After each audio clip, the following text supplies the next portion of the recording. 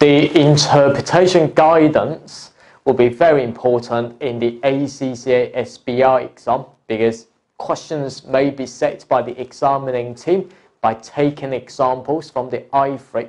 So let's cover the IFRIC number 1, changes in assisting decommissioning, restoration and for similar liabilities. Now, before we dive into any further, let's look at a particular example related to the XYZ company.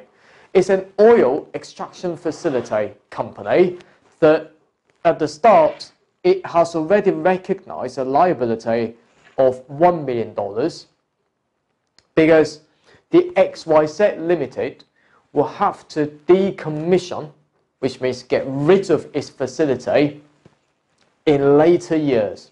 So according to the environmental laws and regulation, it will have to recognize that decommissioning liability. And of course, it has added the 1 million to the cost of PP&E. Right, now for the decommissioning liability here, firstly, the transaction itself is related to the oil extraction facility. That is an example of an item of PP&E, which means the property, plant, equipment. According to the IAS number 16, it needs to be recorded or measured at historical costs at the very start. So, for example, how much money that you've paid for that oil extraction facility, you'll need to capitalize it as the property, plant, equipment. But at the same time, here, we are talking specifically about you need to get rid of these later in the year. So, for example, 20 years later, and to recognize that $1 million of a decommissioning liability. So, where should we account for that decommissioning liability? According to IFRIC number 1, it says that you will need to recognize this according to IAS number 37, provisions, contingent liabilities and contingent asset. So here, I'm going to be introducing my own mnemonic for the provision accounting, is that if you fulfill, as you can see, the POR criteria, which means more than 50% chances that you need to pay for that money, and arising from the present obligation, and here, of course, is from the legal obligation according to the environmental law, you can make reliable estimate. Okay, so here, that 1 million will be the fair value because it seems to me that you discount the future cash flows into today's terms. Of course, present value will be an example fair value as well. Yes, you can reliably estimate that according to your experience. So if that's the case, then at the very start, for that 1 million, I will need to debit the property, plant, equipment, usually at costs of 1 million. At the same time, I will need to credit the provision liability, which means to increase the provision liability in the SFP, Statement of Financial Position, by $1 million there. Of course, after we've entered into the journal entries like that, subsequently, which means 1 year later, we'll need to depreciate the PP&E,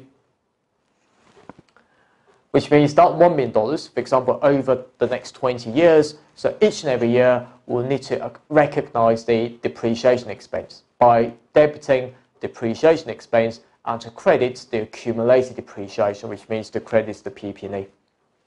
At the same time, very importantly, is that you will need to provide for the finance costs based on the provision liabilities that you recognize. So, for example, in order to arrive at that $1 million of a decommissioning liability, you discount the future expenses into today's terms using the 5% as the discount rate. So each and every year, you will need to increase that liability up by 5%, okay, based on the cumulative amount. So this exercise is called unwinding, okay. So you will need to unwind that discount of $50,000 in each and every year. Of course, in the second year, that the unwinding costs will certainly be that, because for the first year, $50,000, recognizing that finance costs. So up to the end of the first year, the liability will be 1 million plus 50,000. And of course, for the second year, based on the cumulative amount, you will need to recognize that 5% as the finance cost in year 2 by debiting the finance cost and to credit the provision liability. So make sure that you're ready for that. Of course, in the exam scenario, I've changed a bit the information a bit further, that maybe in the second year, that due to changes in regulations, we estimate the cost of decommission would increase by 200,000. So if that's the case, then I will need to put that increase of 200,000 into the PP&E again and in the provision liability again. Okay, so make sure that you are ready for that, because that will be a change in accounting estimate, and this is according to the IAS number 8 using the prospective adjustment method. However, in the actual exam, if you're tested about the IFRIC number 1, although the examiner will not specifically say that this is according to the IFRIC number 1, but what sort of general IFRS knowledge that you can dump, okay, in your exam? Firstly, you can say that the decommissioning liability, you will need to adjust the carrying value of the PP&E as a new cost. So adjusting that carrying value by incorporating the decommissioning liability would be very important there. At the same time, of course, that's the bonus point, that if a change in liability results in an addition to the asset cost, for example, $200,000 there, we will need to consider whether this new carrying amount of asset, whether or not will be recoverable or not.